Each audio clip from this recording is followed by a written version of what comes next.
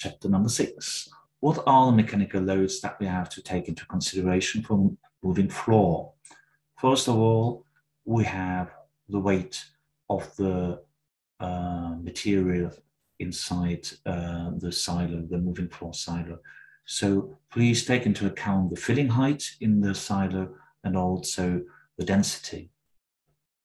This weight creates mechanical loads on the support beams, and we have such a load scheme for such a cross member, and it creates also a mechanical load on the slats that are put onto the cross members, gliding forward and backward.